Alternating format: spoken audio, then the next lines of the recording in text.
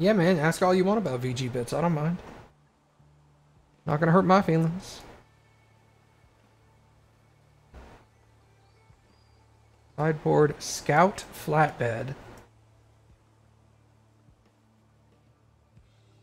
Sideboard. Sideboard.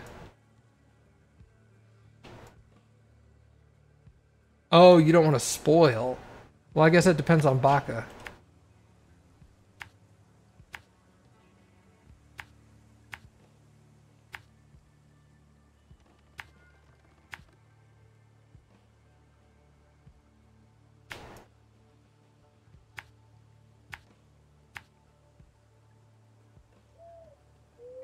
The thing I lost wasn't important. I wouldn't say important in that aspect of what you mean.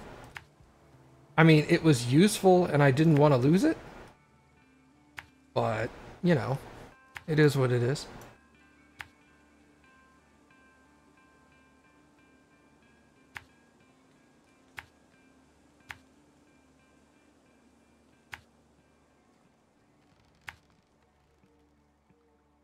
It wasn't like mission critical or anything, though.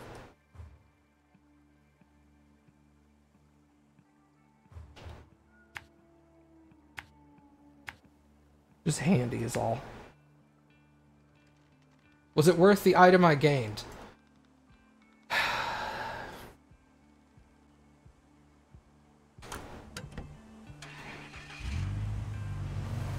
Yes and no.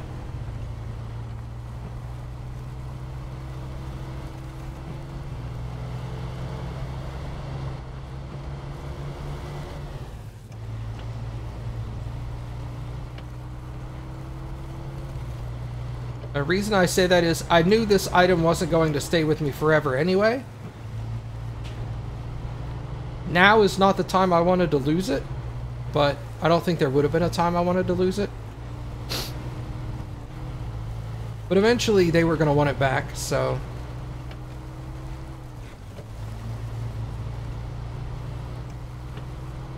And I get why he wanted it back. He wanted to take a very powerful tool away from me.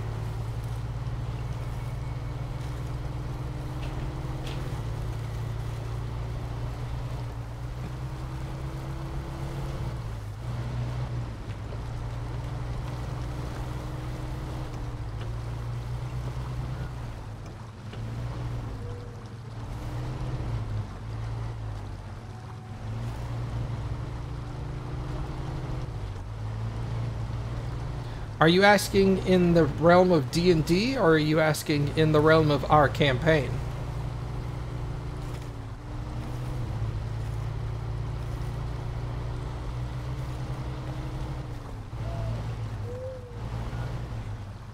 In D&D, you know, yeah.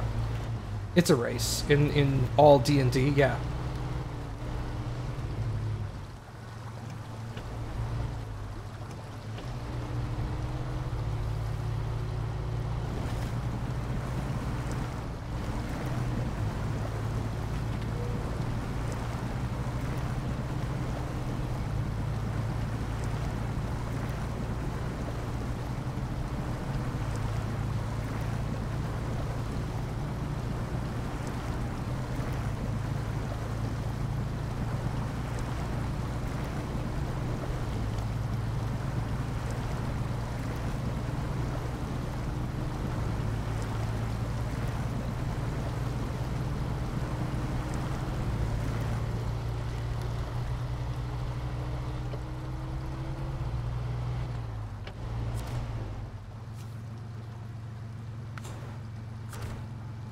The Silent Observer.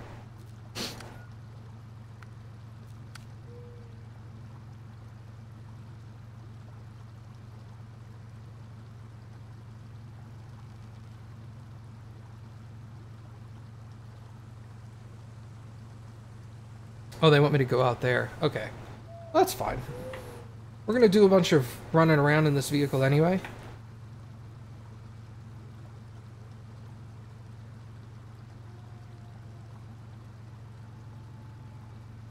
Yeah, dude, Critical Role is awesome. What is Critical Role? Critical Role is a professional D&D playing with voice actors and stuff like that. They are really good.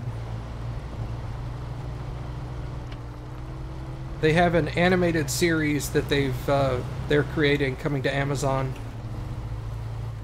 in like a week.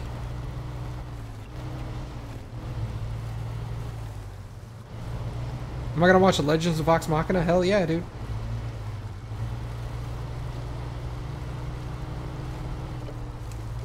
Keep in mind, if you watch it, the animated series is going to be a little different from the D&D campaign. It's going to be mostly the same, but like all animated series based off of a book or something else similar to that, there's going to be differences. So even going back and rewatching the actual gameplay is going to get you a lot of more information. How can you be a professional? What's a game of chance? I don't mean professional as in they're really good at it. I mean, they're really good at it, sure. But I mean professional in the fact of this is their primary job. They play D&D for a living. But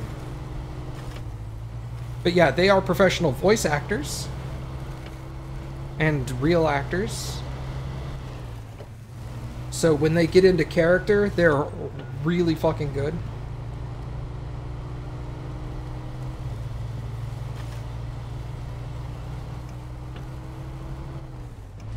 Like, half the cast is in Warcraft, World of Warcraft, or regular Warcraft.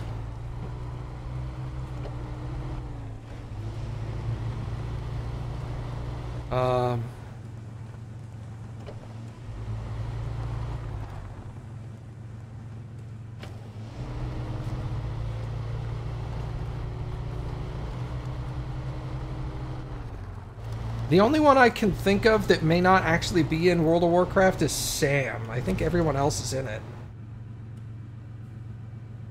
Maybe Ashley isn't in it, but...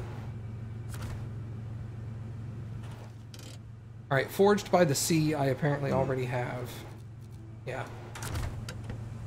Sam is in Bugsnax, though. That's true.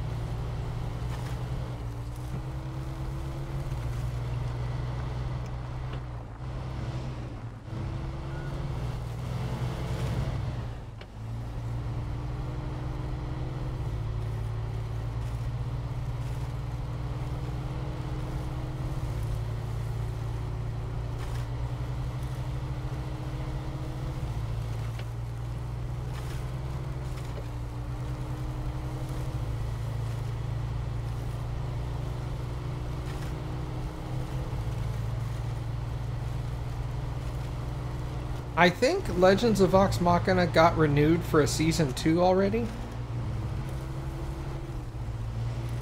I think that was part of the deal with Amazon, is they wanted 2 seasons instead of just 1. But I wouldn't be surprised if they got more.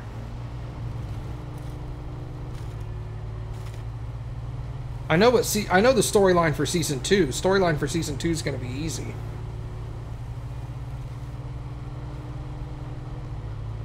You know what the storyline of Season 1 is? Briarwoods. That's easy. They've announced that one. The storyline for Season 2, easy solution, Chroma Conclave. And then the storyline for Season 3 should be... An orgy. I'm sorry, what? An orgy. An orgy.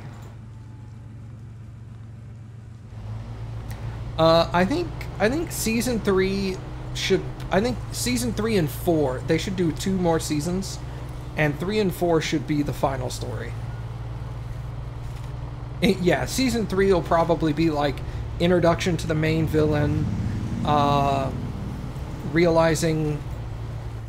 Well, no, Vestiges were season 2, were Chroma Conclave. They may change it. They may make it.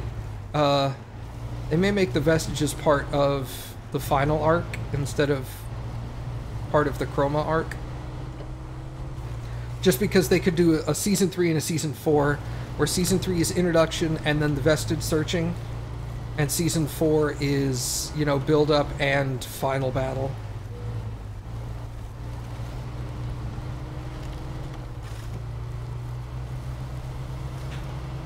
That would make the most sense. It doesn't really matter when the Vestige searching comes in, just that it happens. Season 3 is all about Terry.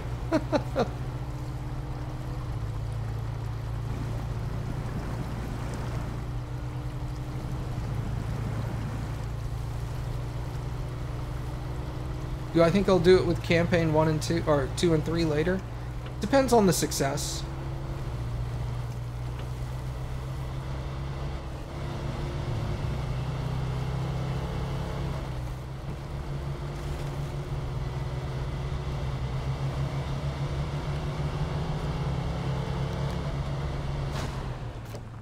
This is Cletus.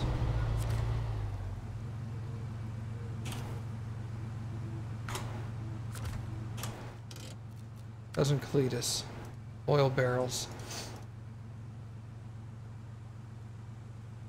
Okay.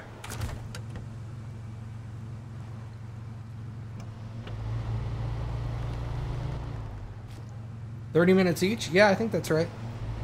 It may be 22 minutes. I don't know if they're going to try to do it for standard TV schedule, or if they're going to say, no, it's 30 minutes. I also wouldn't be surprised if final episodes were like an hour. No suitable trailer to attach? Isn't this the Scout trailer? Oh no, Scout trailer's over here.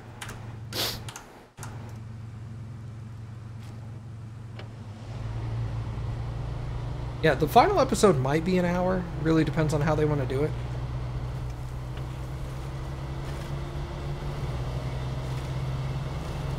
Yeah. The battles will go much faster in the show than they do in the actual D&D episodes. Like, keeping in mind the final battle in Campaign 1 against the final big boss is a little over 5 hours, and they could probably do the whole final battle in 30 minutes. In a 30-minute episode, easy.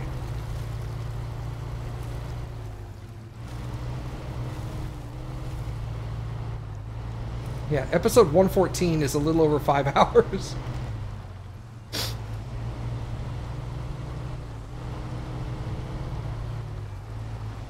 You check the playlist.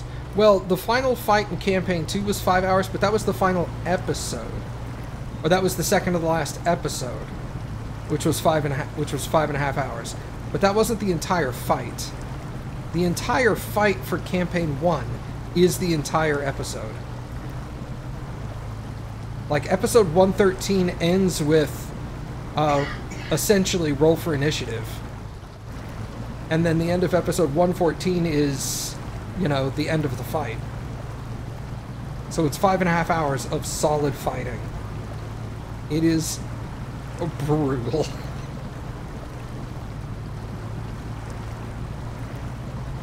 I think that's why a lot of people were a little disappointed with the end of Campaign 2, is the final fight wasn't nearly as brutal, but it was probably,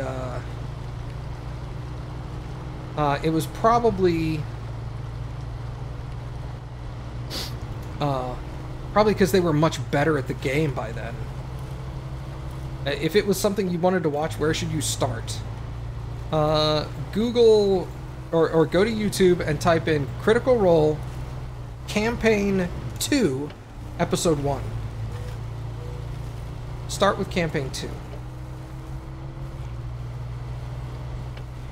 Campaign 2 is much more beginner friendly. Easier to get into, easier to figure out what's going on, easier to get into the characters, get into the players, all that stuff. The story's much easier to follow. The problem with Campaign 1 is Campaign 1 technically starts like 40 hours into the campaign, because they played at home for a lot before they started streaming it. So you jump into like the middle of a storyline.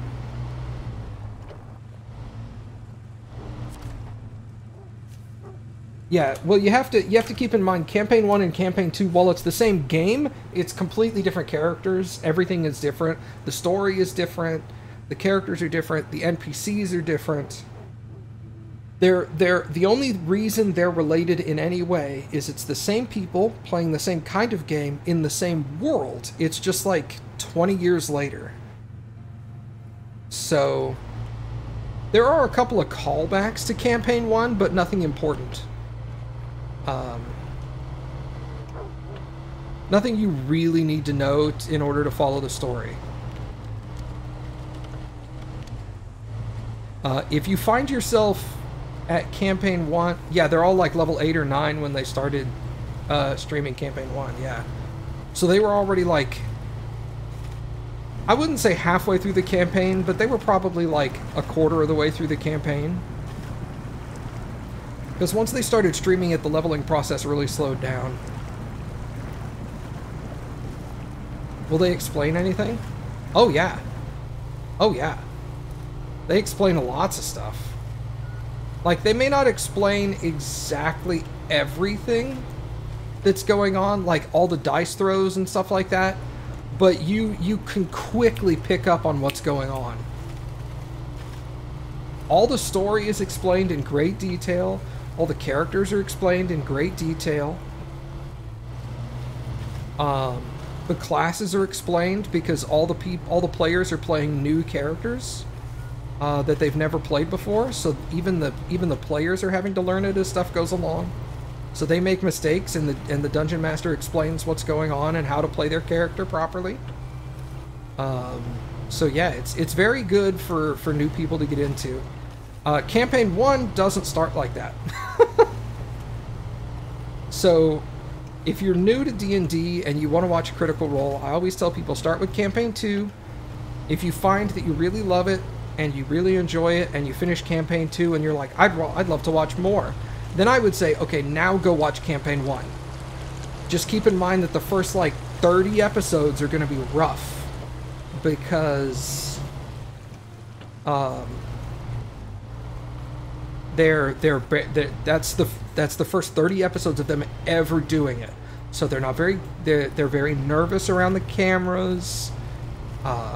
Their audio equipment is not perfectly set up.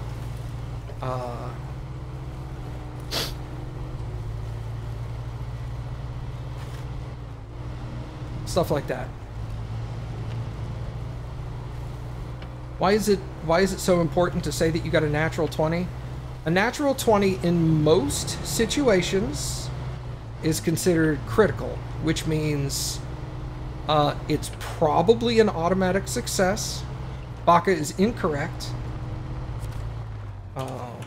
Saying that it always succeeds is misleading. That is incorrect. Just because you roll a natural 20 doesn't mean that you're going to win.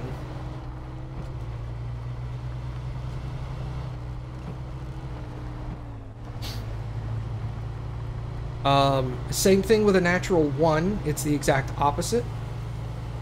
A natural 20 on an ability check also is not a guaranteed success. That is also incorrect.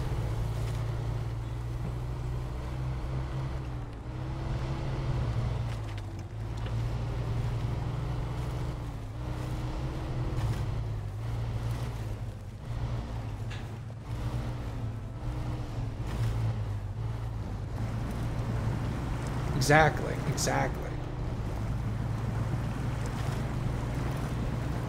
A natural 20, if you're attacking an enemy, a natural 20 means that you hit, regardless, and that you do double damage. DC is your defense is a character's defense, and it's a numerical value, and it helps determine whether or not you injure the enemy. So, oh wait, that's DC. You're right. That's difficulty challenge. You're thinking AC. DC and AC are two different things, and they're commonly confused for each other, so make sure not to get those confused. Oh, this is a race. I don't want to do that. AC is armor class, yeah. See, that's a confusing statement, Baka. DC is not a number you need to overcome.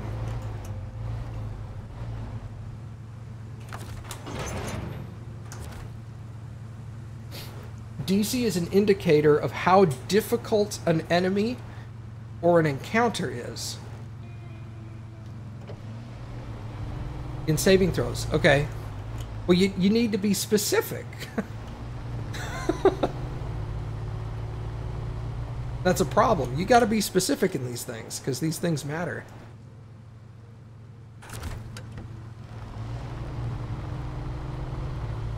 So, for example, let's use since you guys are both interested and new, let's use a generic a battle, right? Just two characters fighting each other.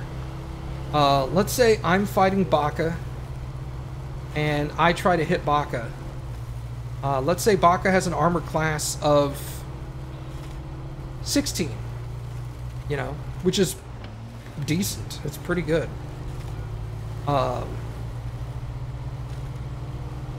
If I roll a 14,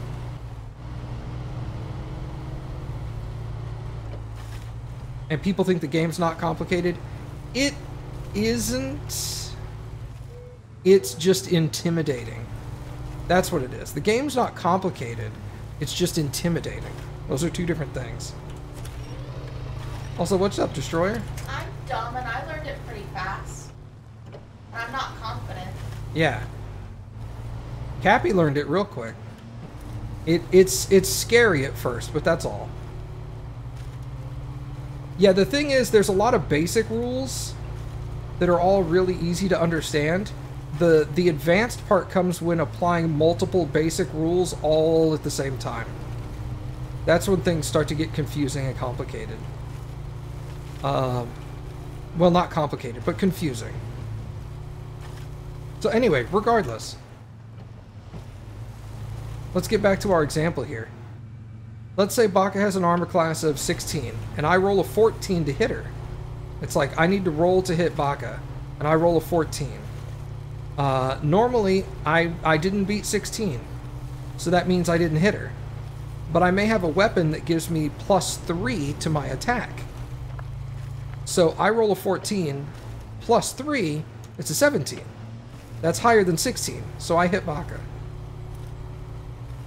Now that's just finding out if I can physically hit her. That doesn't determine damage or anything like that. It's just, did you hit her? Yes or no? Then you determine damage. All right, let's hold on a second. Let me latch onto this.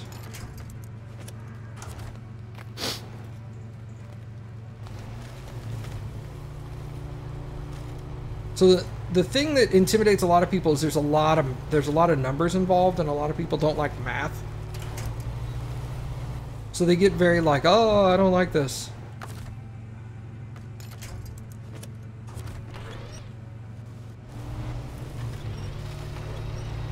So I have a particular weapon that does, let's keep it easy at first. Let's say 1d6 damage, right? So the indicator 1d6, what that means is I have a 1 dice that has 6 numbers on it. So 1 standard 6-sided dice. So I throw 1d6, whatever number that comes up, that's the amount of damage I dealt. Pretty simple. And she takes that off of her health, and when she reaches 0, she's unconscious.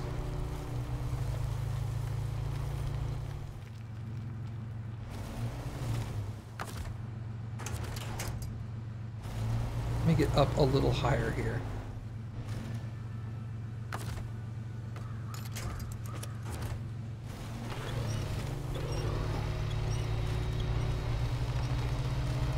What kills a player? So if your health point, there's two different ways to die. First off, if your health reaches 0, you become unconscious. Then while you're unconscious, you have to make, every turn, you have to make a saving throw to see if you bleed, if you continue to bleed out. So if, let's say I reduce Baka to 0 hit points, right? If I reduce her to 0 hit points, every turn she has to roll a d20. If it's lower than a 10, then she fails 1 death save. You have to fail 3 to die. To actually die. They don't have to be 3 in a row, they just have to be 3 before you fail 3. So you need to succeed in 3. So the most you're going to do is you're going to roll for 5 turns in a row. And at the end of 5 turns, you will have either succeeded in 3 or failed in 3. And that determines whether you live or die. If you succeed in, if you fail in 3, you just die. You bleed out and die. And there are ways to try to revive you afterwards, but usually that's complicated. If you succeed in 3, you wake up with 1 hit point.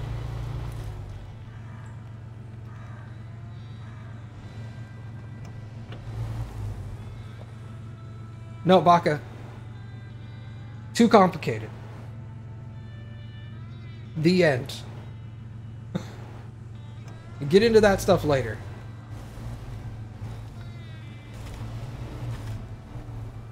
Okay, yeah, stabilize. Yeah, okay. That's true. I was wrong in that part. Step 1 when teaching somebody a brand new game, don't throw all the rules at them all at once.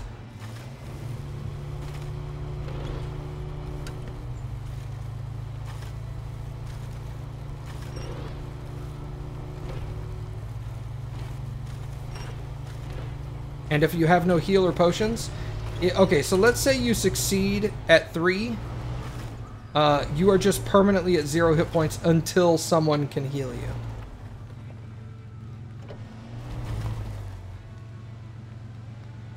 That's all that. I can't get a good camera angle here.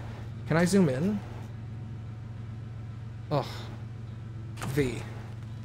I would like to clip into the rocks, please. I guess I could zoom out more.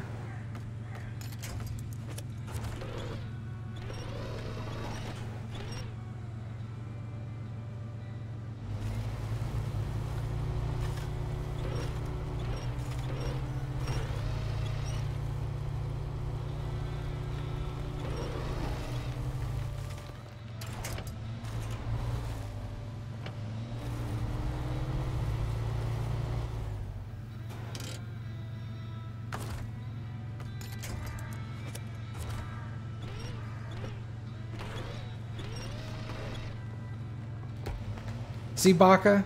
This is why you're throwing too much information at them. There's not a time limit.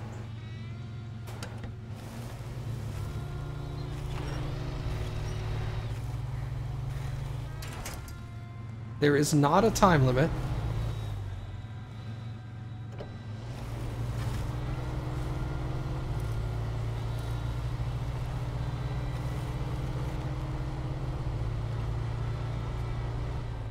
The time limit, you have to, here's the thing. You have to succeed at a certain number of throws, right? You have to succeed 3 times to keep yourself from bleeding out and dying. If those throws are done in each round, so a round is 6 seconds, doesn't really matter, that's not important. A round is 6 seconds. If you're in a battle, if you're not in a battle, let's say you just like, you're climbing a cliff and you fall off and you take a crap load of damage and die, you would just do 3 rolls like boom, boom, boom. Doesn't matter. That's not the important thing. Time is not important in this step. But what Baka was saying earlier was that you can have critical successes and critical failures when you're rolling for your death saves. So you have the natural 1 and a natural 20. If you're rolling for death saves, a natural 1 means you fail 2 of them, not just 1. And a natural 20 means you come back to life with 1 hit point. It's just a way to like reward and punish people for getting exceptionally good rolls or exceptionally bad rolls. That's all it is.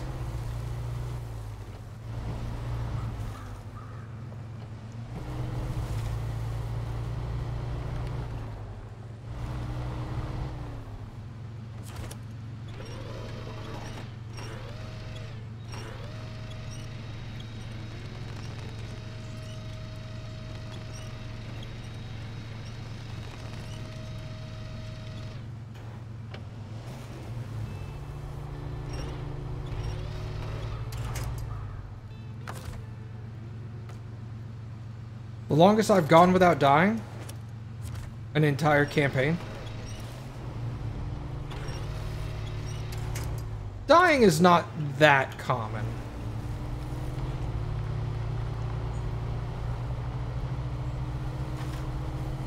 People make it out to be like you're going to be dying all the time.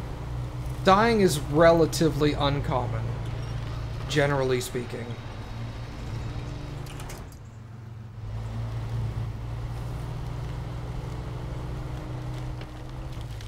If you're playing smart and you have a good group and your DM is not an asshole, dying is pretty uncommon.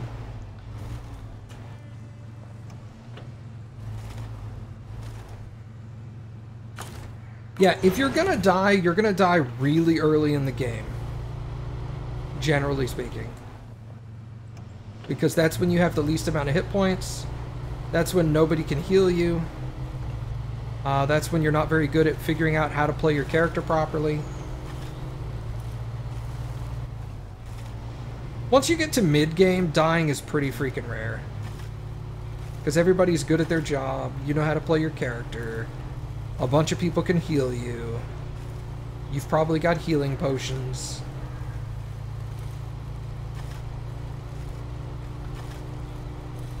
Dying is one of the least concerning things in D&D. Because any good game master or dungeon master, any good dungeon master doesn't want to kill the players. It happens. You may roll really, really bad, and the enemy may roll really, really good a bunch of times in a row, and you may just die. You know, shit happens. But yeah, no dungeon master is actively trying to kill their players. No good dungeon master.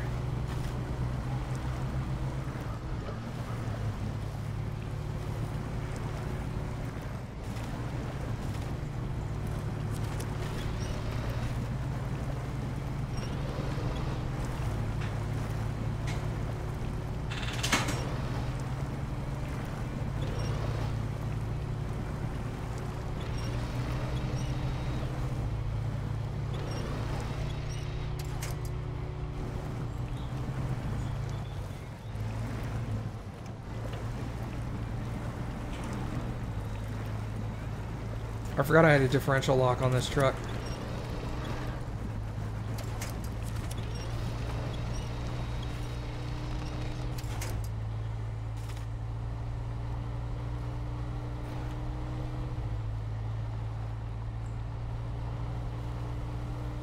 What kind of time on average will a DM put into a game? That varies wildly. Some make stuff up on the fly. Others will spend hours and hours and hours and hours. They'll spend like 3, 4, 5 times as much time planning than the actual game will ever take.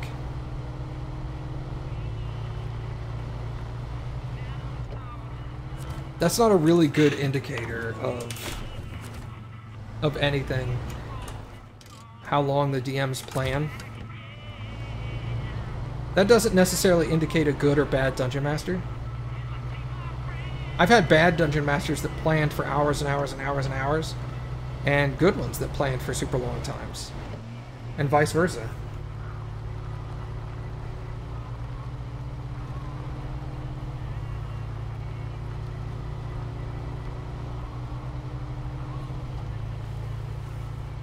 But yeah, the main thing about playing in Dungeons and Dragons that should concern you is not how do I die and how do I not die. Like, if that's your first question, isn't that what campaign books are for? Yeah, you could get a campaign book. Play a pre-created campaign. That does save a lot of time. Some people want to make their own custom stories, though, and those do take a lot more time. That's kind of what I was getting at, is like, you can pick up your own, you can pick up a campaign book that has a story already written for you, and just kind of do what the campaign book says, and you can have an amazing story and an amazing time. Or you can have a custom campaign setting where the Dungeon Master will put in hundreds of hours of research and planning, and the whole thing sucks. You know?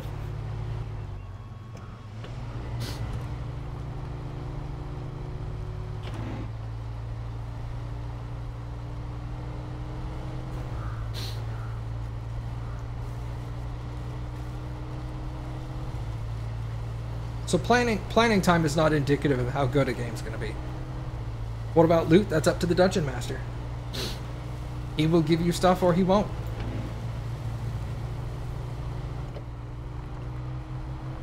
Generally speaking, you get loot or money. And if you get money, you go to town and you buy cool shit. There are shopping episodes. Essentially, you know. You can have like a 3-hour session where everyone just shops. It happens.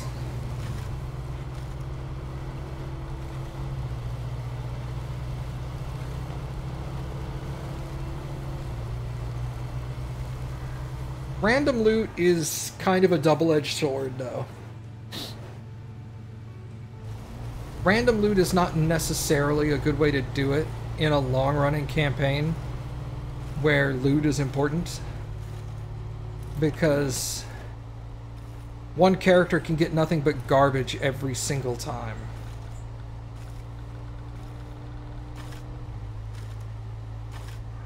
It's kind of like playing Darkest Dungeon. I mean, Darkest Dungeon is built on... the basics are built on D&D rules, yeah. Did you ever play Dragon Age?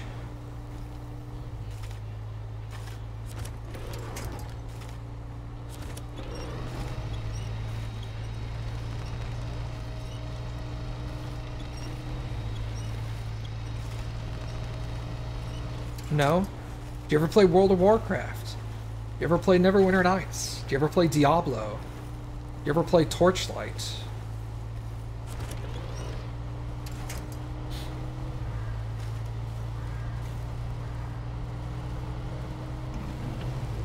Do you ever play any games like any of those at all?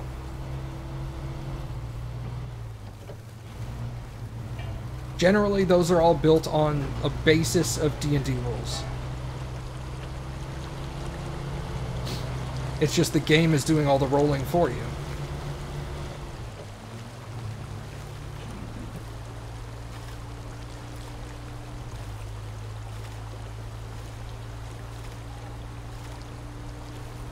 Do me a favor, guys. Ignore everything Baka says.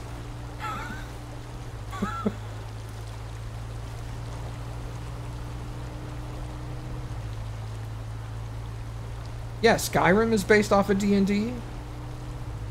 If you ever played Skyrim, that's all D&D rules.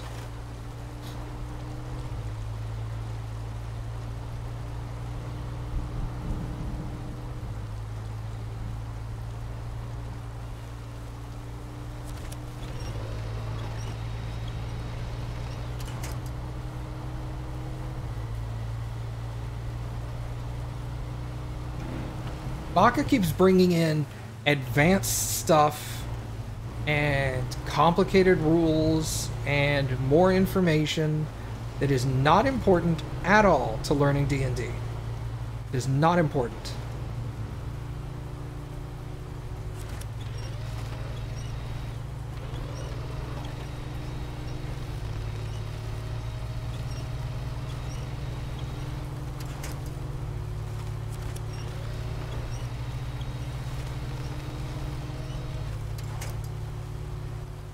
There's no quicker way to lose someone's interest in something you love than to drown them in unimportant information at the front.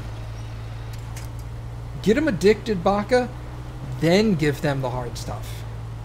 Because then they're invested and they want to know about the new, cool, hard stuff. Because the really fun, easy stuff, they got that down.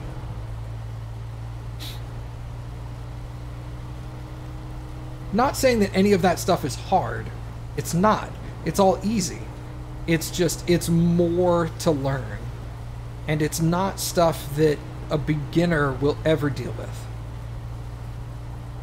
If you ever get into it, if you ever like, hey, I watched Campaign to a Critical Role, I really want to try playing D&D.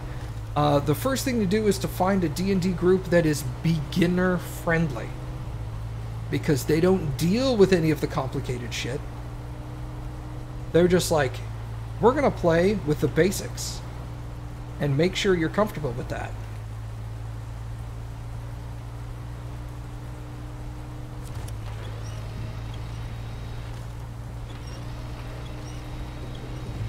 I don't think Baka will ever be part of that. It's meant to be a beginner module. You don't really understand how to start out your character correctly? There's no wrong way to build a character. People will tell you that you're doing your character wrong. And that is incorrect. These are the same people that will watch somebody play Mass Effect and tell them that they're making the wrong decisions. There's no wrong decision.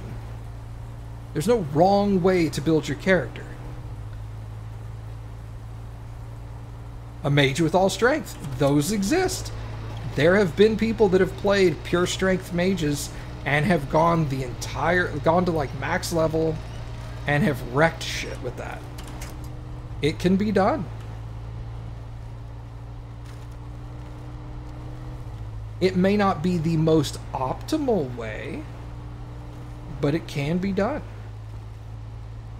That's the thing. You can play a wizard that's pure strength. You just need to know how to play a wizard that's strength-based. And that's not necessarily intuitive. That's more of an advanced player kind of thing to do. When you're creating a character, it'll initially tell you what those characters' primarily important stats are. What about no weapon? Sure, play a monk. They fight with their fists. Problem solved.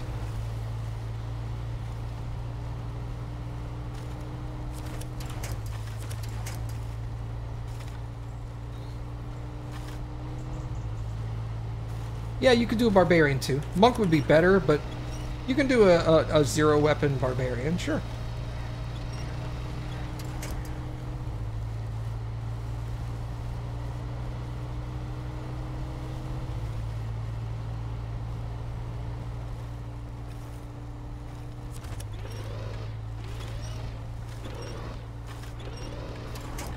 Yeah, you don't generally want to spread out your stat points. You want to put, generally speaking, you want to put your stat points in the statistics that benefit your character the most. You do want to have a little bit of spread, but I mean, it's not required, not that important.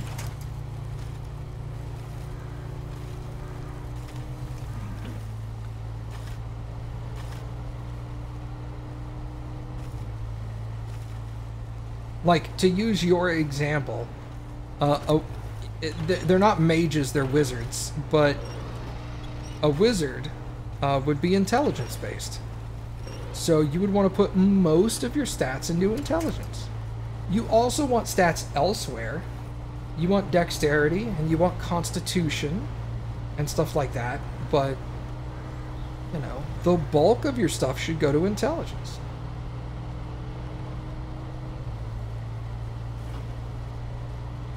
RPG lit? Yeah, that's exactly what those are. They're D&D, but they're like real people in a fake environment kind of thing.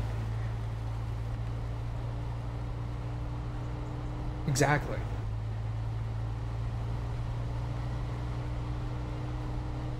You know, I just realized I'm taking this this truck to sell, and I don't need the cargo. Ugh.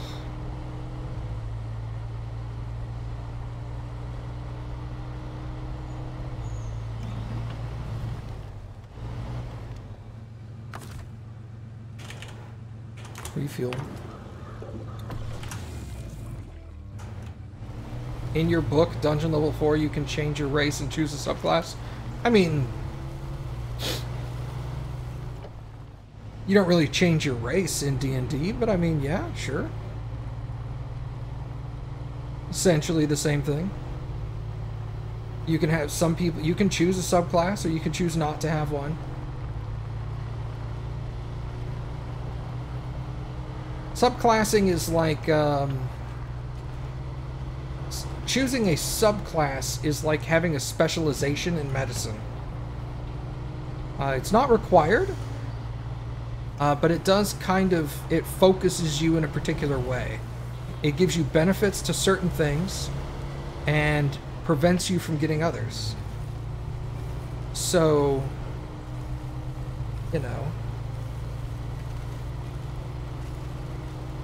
you could be a fighter that decides he wants to be a nimble, agile fighter, as opposed to a stand in there and swing a big weapon. And so you'll get more features, more abilities that focus towards nimble and agile fighting, and less that focus on muscle punching and like huge weapons and stuff. So you have to make sure, if you're going to subclass, that you want to do the particular thing that you're going for. Because usually when you subclass, a dungeon master won't let you change. They're like, you choose this, you're that for the rest of the game. So make sure it's what you want.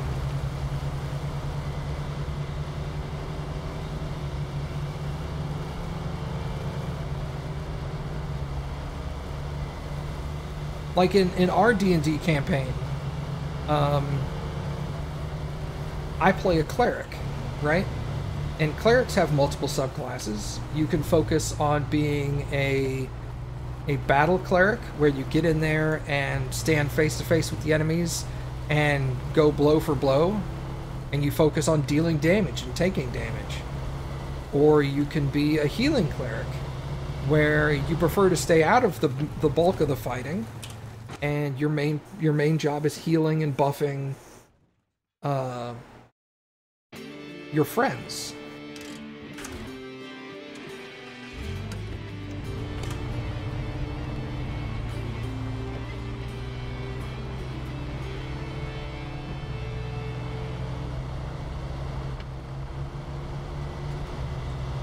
Yeah, I also get to choose my subclass immediately.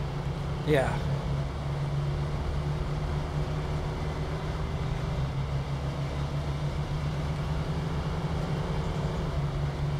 In D&D, subclasses have different names depending on what class you have. But the generic overarching term is a subclass. So, for example, a cleric, I have domains that I can go into. My subclasses are called domains. A warlock's subclass is his patron. You choose a type of patron, and that changes how things happen. And they're all subclasses. They just have fancy names so that it jives flavor-wise with your class. But essentially, they're all subclasses. And it's really, all a subclass is, like I said, is a way to focus on a particular aspect of your class. So like clerics are good at a lot of things, so they have a lot of subclasses. So that you can focus more on one particular thing, or you can not focus at all and you can just be mediocre at everything.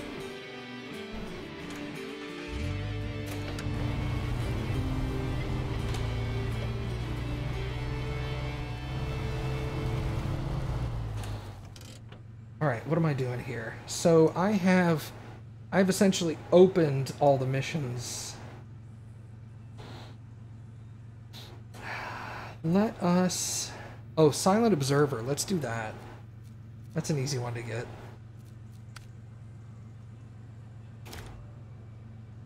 So I'm going to come down here, go here, here.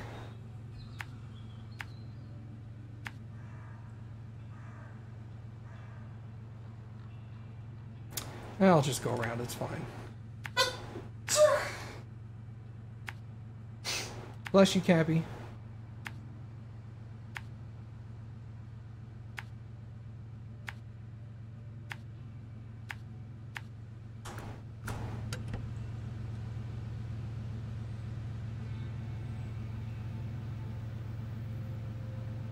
Yeah, keep in mind that the lit RPG books that you're reading are usually more humor-based than... Like, there are bases in D&D rules, but, like, obviously there's no subclass called Child Actor. Oh, sorry. What's up, Lucid? Sorry, man. Got sidetracked. You want a highlight reel of just Cappy sneezing in the background? Could you imagine? I love you, Lucid!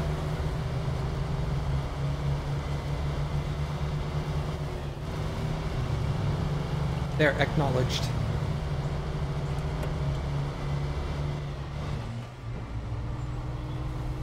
Dude, I pulled a scout trailer with steel on it halfway across this map before I realized I have a differential lock and I don't need the steel, so I could delete it from my trailer.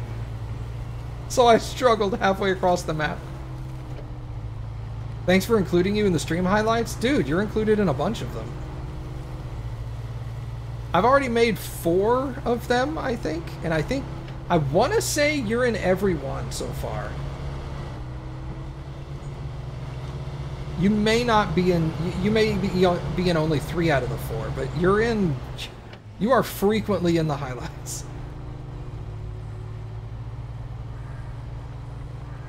Well, I haven't posted all the videos. I'm going to do them once a week. I've already created 4 episodes and scheduled them for release.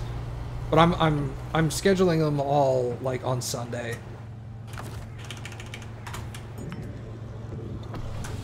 So every Sunday there should be one. For the next like 2 months probably.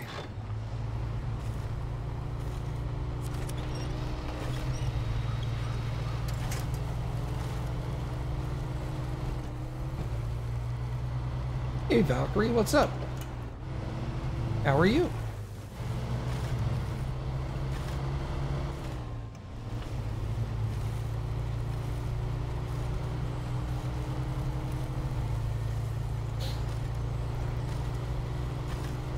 We're doing all right. We've been talking about a lot of D&D stuff because we brought up Critical Role, and now Two Talon and Courtney are interested.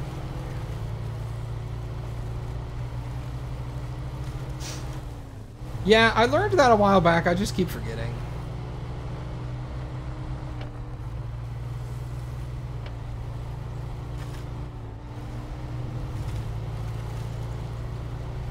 I got into the habit of holding initially, and then I learned like 8 or 10 hours ago that I could go FFFFF. And it's just like you build up that muscle memory and you forget.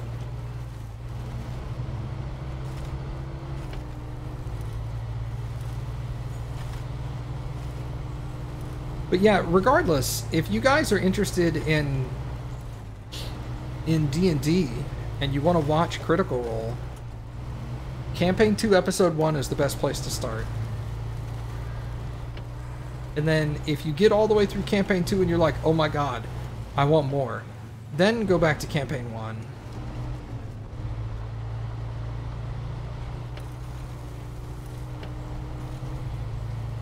You only just started Campaign 3? I just got caught up on it this morning, or this afternoon.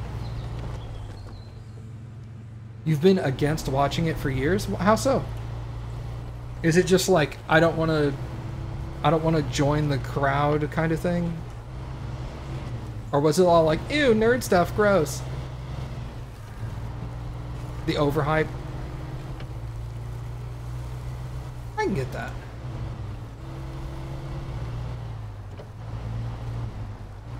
What's funny though is when you get like really deep into it, how many campaigns are there? There are 2 complete campaigns and they've just recently started their 3rd.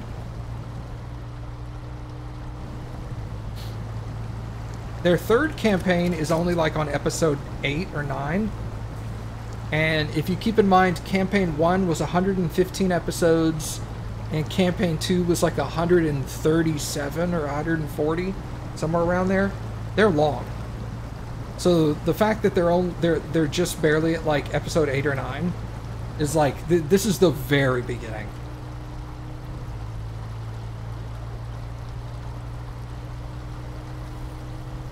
Campaign 2 is currently the only one that goes from essentially beginning to end all on stream. Campaign 1 kind of jumps in about 20 or 30% of the way through at the beginning. Why isn't D&D a movie? There have been D&D movies. They've all been terrible. Primarily because the magic of D&D can't be distilled into 2 hours. And that's pretty much everyone who loves D&D is like, you can't really make a D&D movie.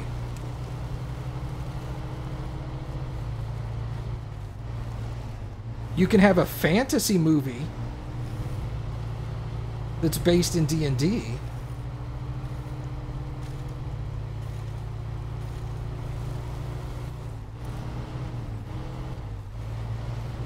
I think Critical Role is going to be the first true, like, actual D&D like thing that is probably going to be successful as a show or movie.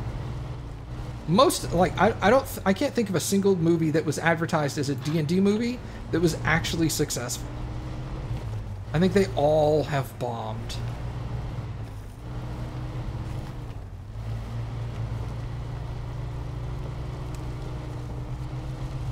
And it's been for 2 main reasons. For a long time it was too niche for the masses. And for the people who were into D&D, it doesn't catch the magic.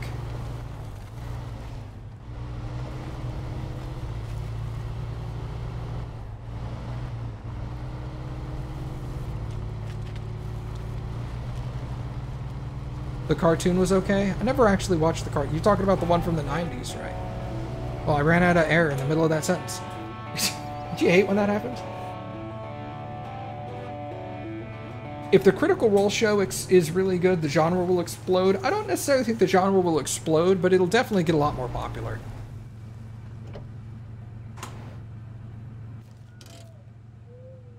I don't really see the genre exploding per se, but definitely getting a lot more attention, yeah. Where's my truck? Did I take my truck back to the dam? Probably did. Yeah.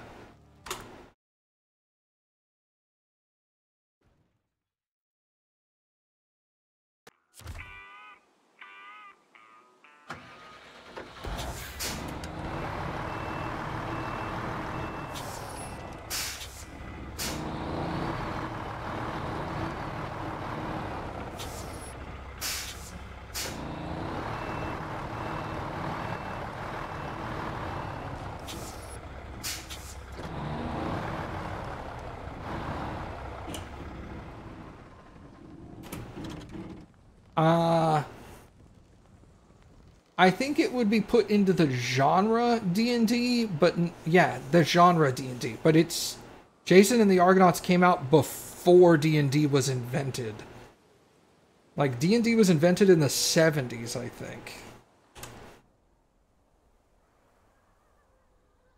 Or at least the D&D we know today was invented like in the 70s or early 80s.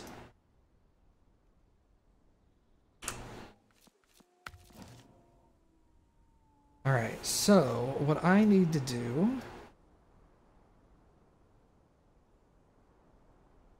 I guess we can go get these oil barrels? How big are these? Are these like little tankers? No, they're containers. Oh, look at that one. Ew, how the fuck do you do that?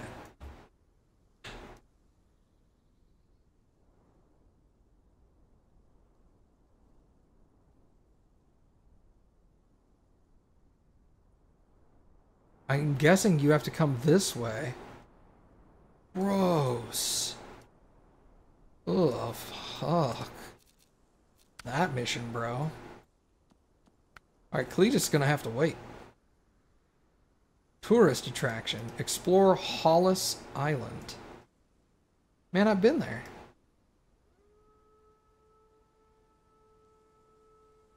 Crane it up from the cliff? Oh my god.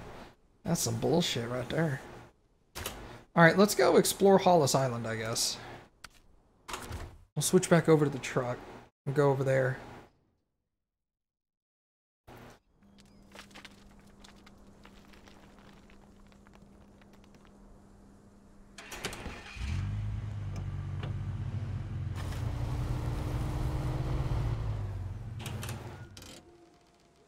Alright, so we're gonna go down the mountain. We'll be coming down the mountain when she comes. Gross. Hollis Island is over there. It's easy enough.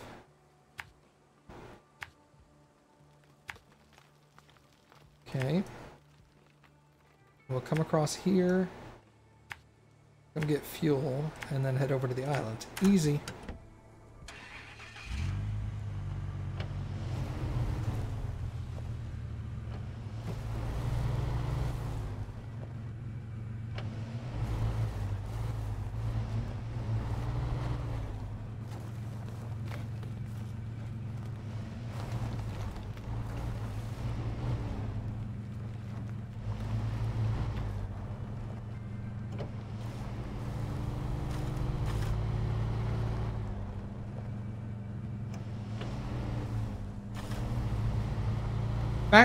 Back to character creation too, Talon. If you're interested enough in D&D that you think you might want to try playing, the best thing to do is find somebody who will put on a one-shot. A one-shot is a D&D campaign that is usually only one episode. You could usually complete the whole thing in like 2 to 4 hours. Generally speaking. And half the time they have pre-created characters, or they may tell you create a character that's this level. So you just build a character from scratch and then go level up once. Okay, let me choose all the new stuff I get, level up again until you get to whatever level they say they want you at. But if you find somebody that's like, I'll do a one-shot, and it's newbie friendly, then you can just sit down, you can start a Discord call with the DM and sit down with them, and they'll walk you through the whole process real slowly. Be like, okay, what do you want to do? What kind of a person do you want to be? This is the kind of classes you should choose from. Here's the differences. Alright, you chose that one. Let's choose the race now. Races don't matter other than flavor. Cherry. Cherry. Cappy wants a cherry race. I guess tiefling. A red tiefling. A what? Red tiefling. Tiefling. Yeah, that would work. A good dungeon master will walk you through the entire process from start to finish and explain everything as they go and be like, this is this is that, this is how this works. And I am stuck. Oh, I don't have all-wheel drive on, that's why. LOL.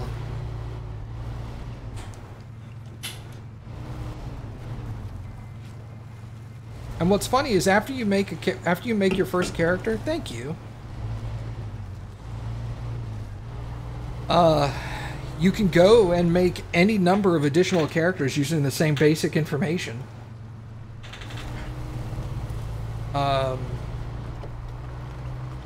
Make a bunch of... The easiest way to learn how characters work is to build them from scratch and just kind of like look at what they can do.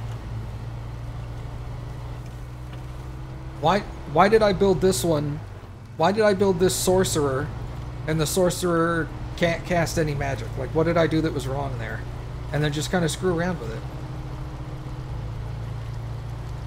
Not all dungeon masters are teenage nerds. I mean, all dungeon masters were at one point a teenage nerd, yes.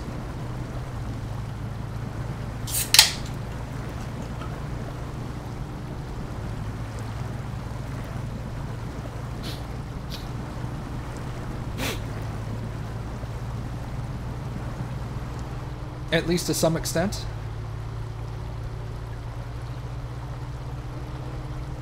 But that doesn't mean all dungeon masters are bad either. How do you become one? You just do. Surprisingly enough, that is a valid statement to that question. You just do. You just become a dungeon master.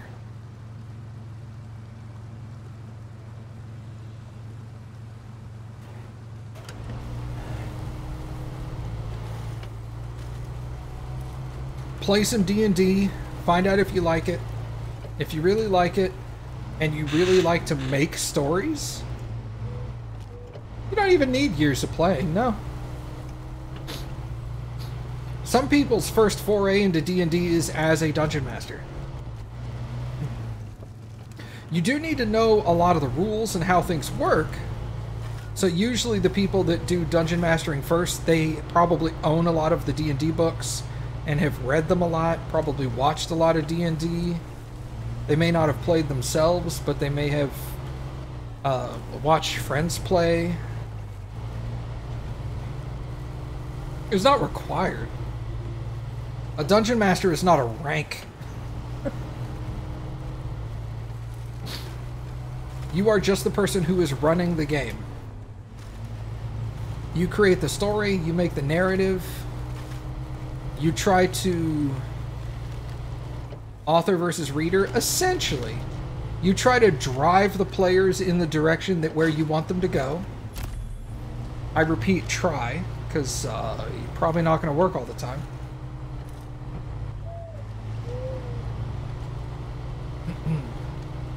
You play all of the non-player characters, all the NPCs, that's you. Or lead them through a pre-created game. Yeah, exactly. If you wanted to be a DM, that'd be the best way to start. Is to do a pre-created campaign and play through it, because you just read what's in the book.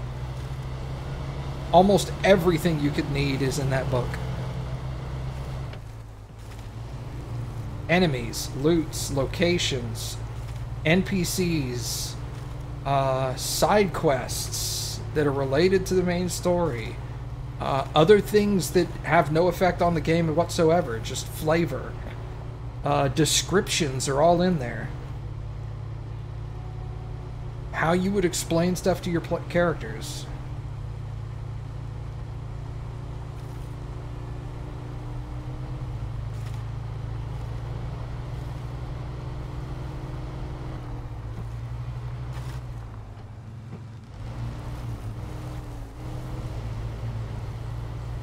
Well, yeah, exactly.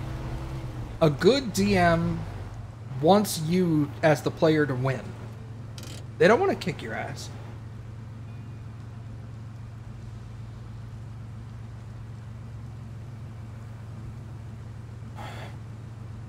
yeah, one of I've watched some interviews with Matt Mercer, and he said some of the most favorite times as a DM he's had is when the players have flat out just completely outsmarted him. To where he's been like, I don't... Yeah. Yeah, alright, that works. All this planning I made, and all these problems I was going to hit you with, you guys bypassed it in like 30 seconds with an extremely smart move that I did not anticipate. So, shit.